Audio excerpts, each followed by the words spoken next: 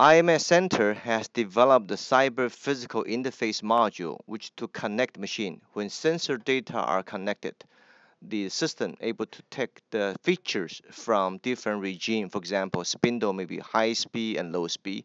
Machine may be a low, high, low, low, low. Then watchdog aging algorithm can convert that into a health information and create a time machine based variation detection.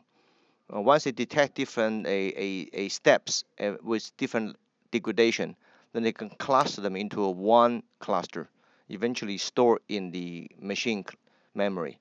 Later on, the user can go back to the machine to find out what happened.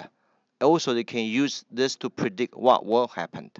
So in summary, this cyber physical interface is a critical agent connect between cyber world and physical world with a sensor and also the history data and to do a advanced analytics.